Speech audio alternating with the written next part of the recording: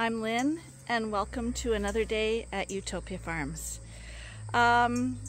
Pretty sure today, if we're not combining, because we are not sure, but if we're not, we're going to be getting all those feeders that Arnie worked on the other day and try to set them back up in the barn so that we can take the remaining ones out and finish that barn off and get it off his back and get ready for breeding. So let's get started. As we head into the main barn, we can peek outside and see that all the rams are out there eating off of their bale of hay. And in the main barn, Arnie's just brought in a bale of hay for the breeding groups.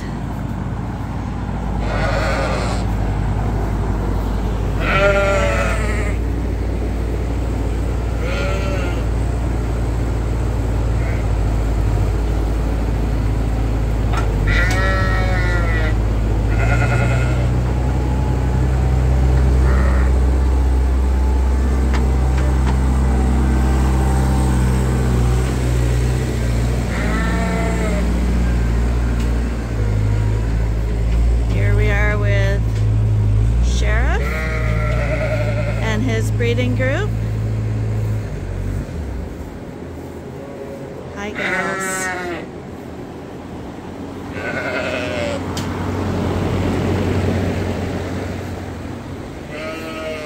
Over here we got Hamish. Where's Hamish?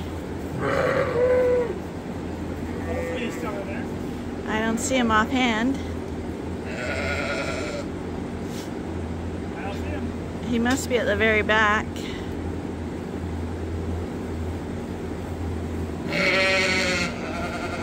Where's Hamish, you guys? Right at the back there. He's looking at a ewe. There he is. You always got to make sure everyone's alive and well. You wouldn't think it would be an issue, but I bet you all sheep farmers, that's the first thing they check for when they go into the barns or into the fields. They're looking for dead sheep. So stop and say hello. Hi, Cracker. You gonna come say hello? Come on, there you go. Was that too hard? Hey? Oh, you're a big baby. Hi, you two. Hi. Oh, you are a sweetheart too. And so are you. Cracker, we've already seen you. Don't be demanding. There we go. There. Yeah. There. There, boys.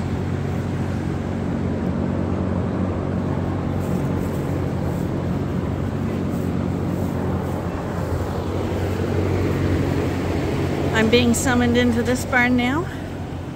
Oh, too late now. What? The two vans like each other. All through the window. Yeah.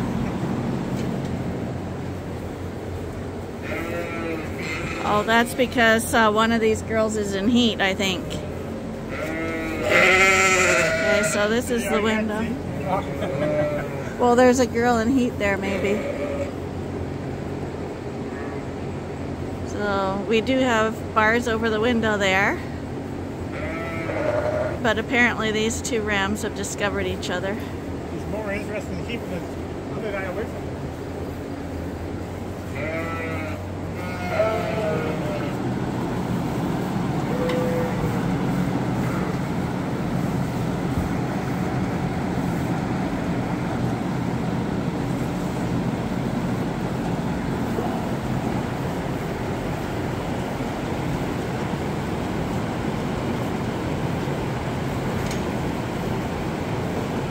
At 65, he's thinking that maybe he should reduce the size of the bales by half a foot in the future, because round bales are extremely heavy.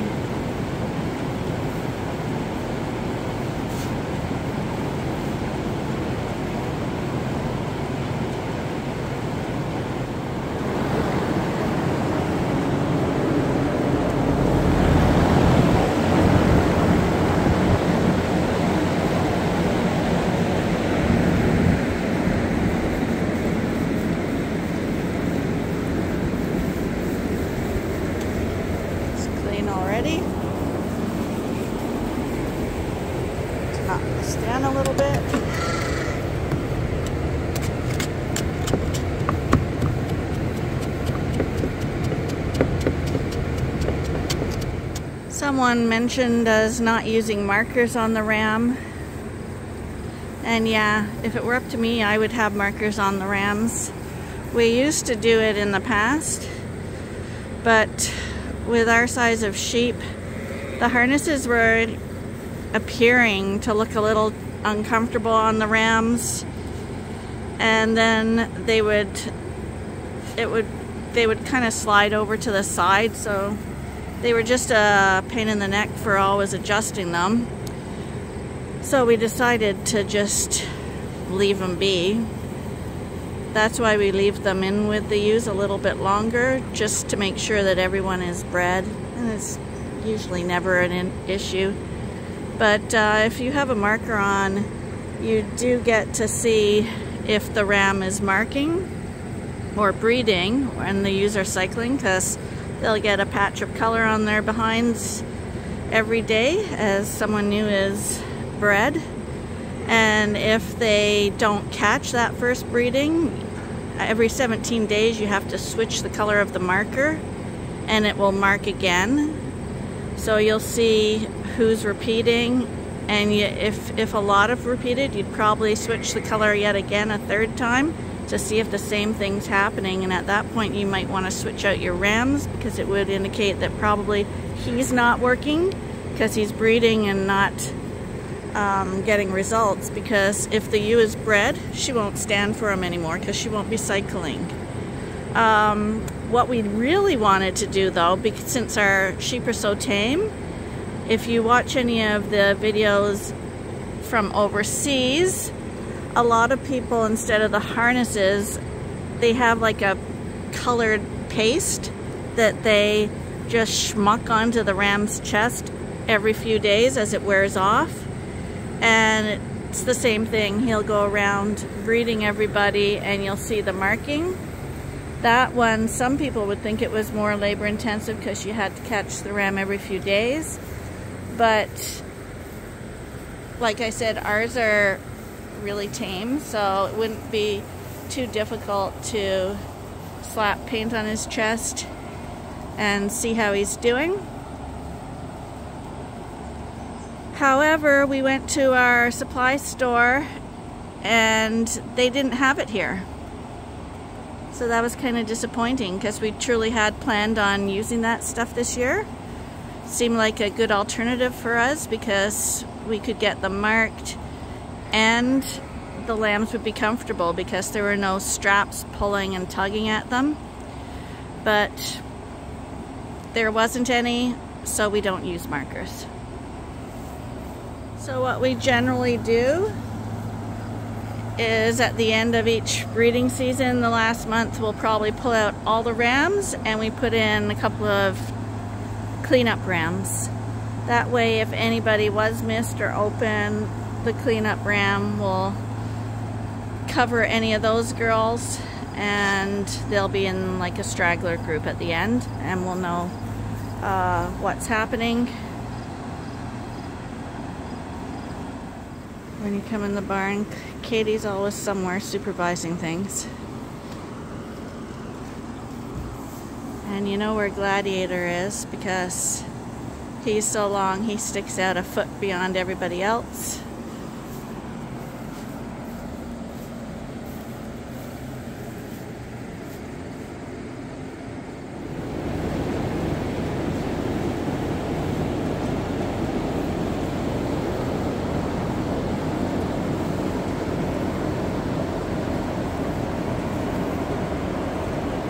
Hey, Knockout. Katie knows we're at the end of this barn, so she's headed over to the gate so I can let her out. Come on, Katie. There you go. She used to just leap over the gates and bars, never had to open gates for her. But old age affects us all, eh? Yes, it does. Back in the main barn here. Arnie's put another bale of hay out here.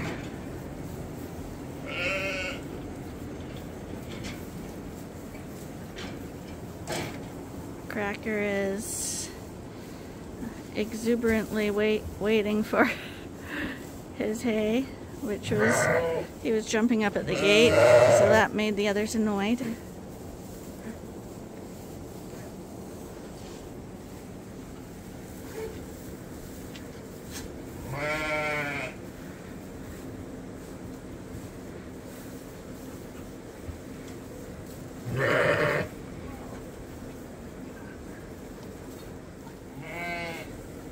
This barn is a little more, even more difficult to roll out the bale, because if you look at Arnie's head, he basically has to watch that he doesn't hit his head. These old barns have really low ceilings. Ben, get out of there.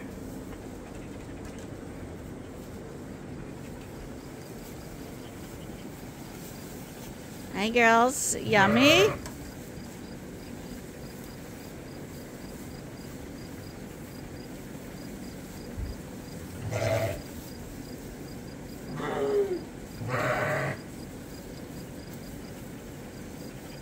Are you being a good boy?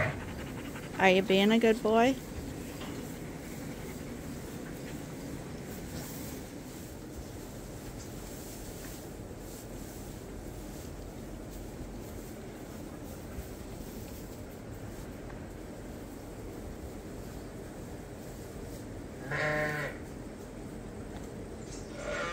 Once they get the food, fighting's out of the question now. Hi, you don't get a bottle anymore. You just get a good trimming.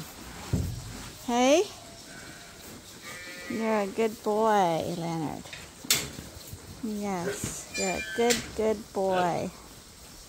You gotta get those boggy, the dirty nose off ya. There. That looks a little better.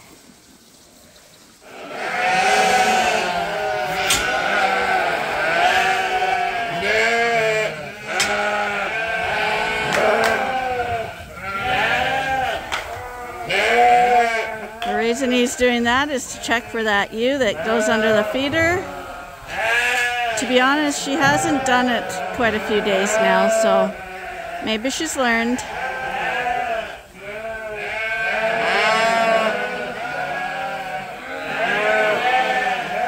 I'm guessing she's not under there. But there's always someone standing on a box when you come in here. Someone asked us for the dimensions of the jumping boxes. The jumping boxes can be whatever dimension you want. They're just scrap lumber that we've put together, and there's no template, nothing fancy about them. They're just boxes. Actually, some of them, these boxes here, were what pieces of the coverall came in, like the hardware and stuff. So we just used boxes that were already here.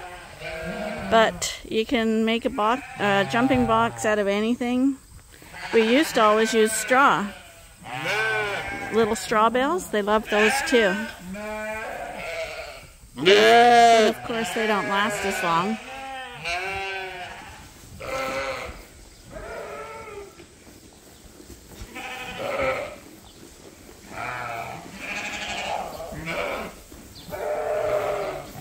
And who are you?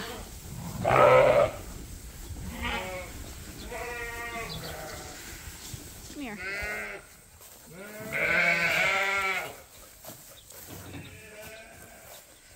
So we're just gonna lock these girls outside while Arnie starts putting the feeders back in here.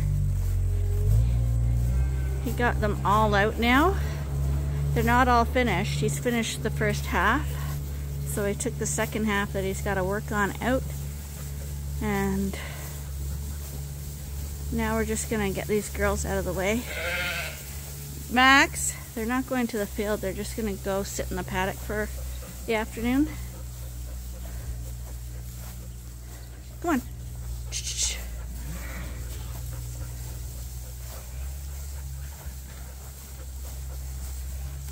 Come on, girls.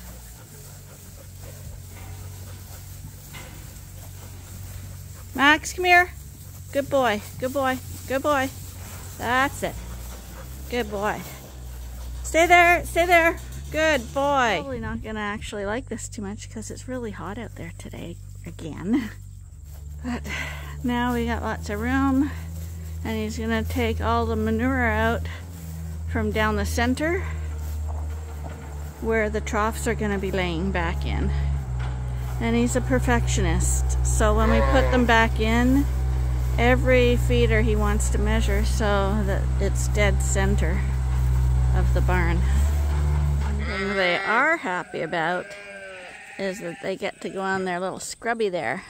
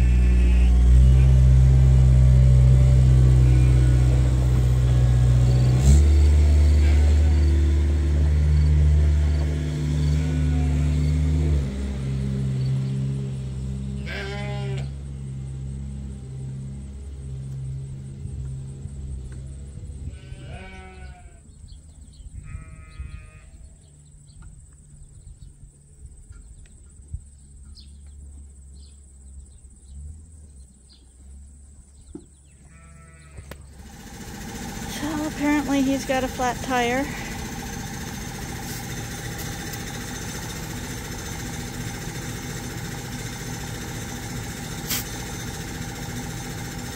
Got a nail in it.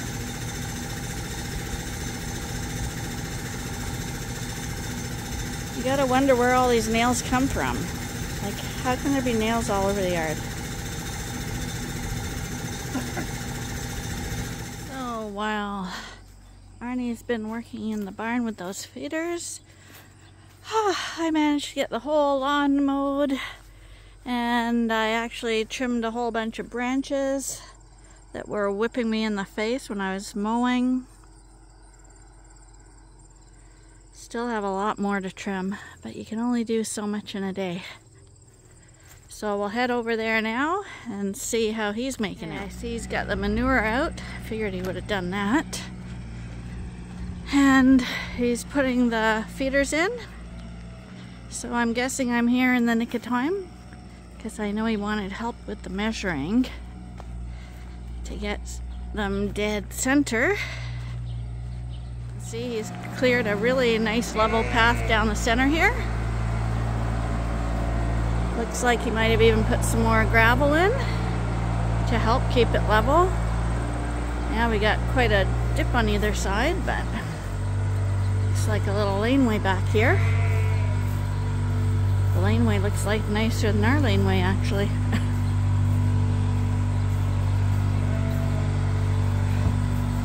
Come here, Ben. Ben.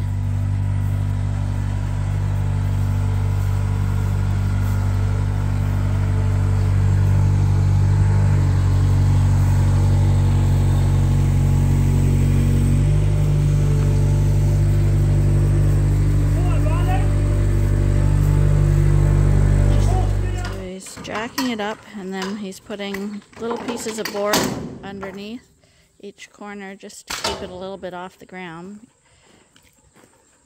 But it does get covered in manure anyway.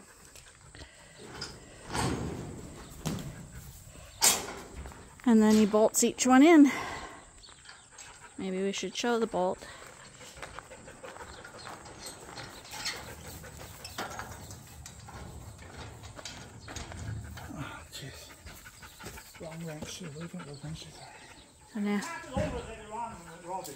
So now he measures each one towards you.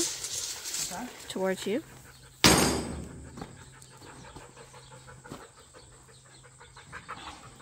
That's the way I thought it was. Well, yeah, because now it won't slide on the wood. I'm going to get a little tap with that tractor. You can kind of tell by looking if it's lined up or not. Just by standing in the middle, you can tell it's over.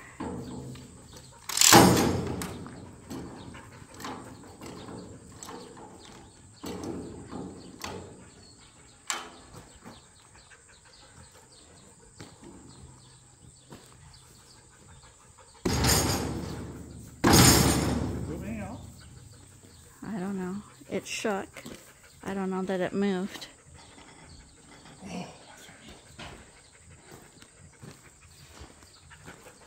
Can't you just shove it with your skid steer? Because you wouldn't want that to break. Getting there. Only one more, I think. Maybe two more.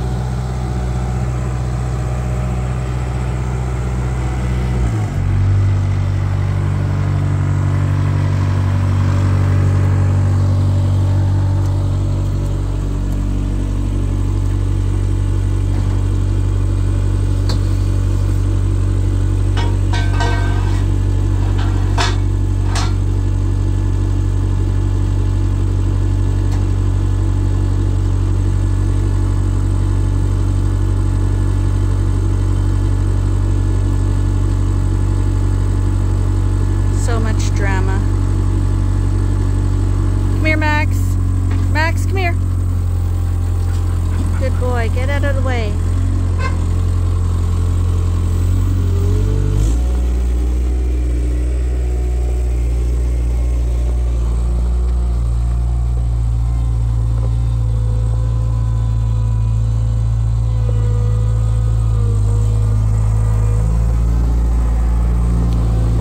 So this one is the center feeder.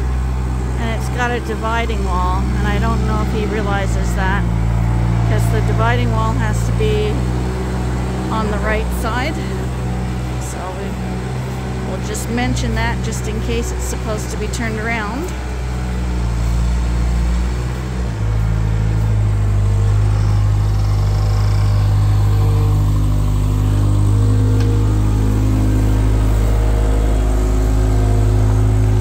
Do you have it right? With the divider in the bottom. That's for when we have 4 breeding groups or 4 lamb groups. That splits the barn in half, so he's putting them in the opposite way to when he took them out. So we can't line that one up because one more has to go in for that to be the middle feeder. So these guys are going to come back in now. They're thirsty and hot, and later on they'll get their hay.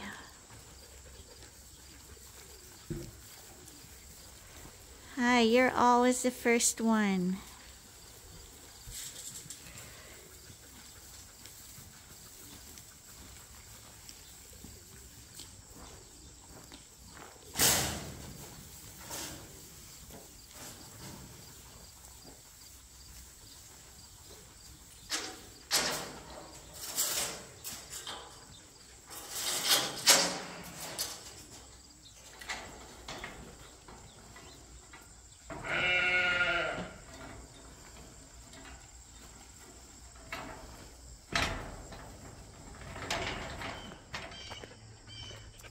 Well, I guess I'm gonna go in and make dinner.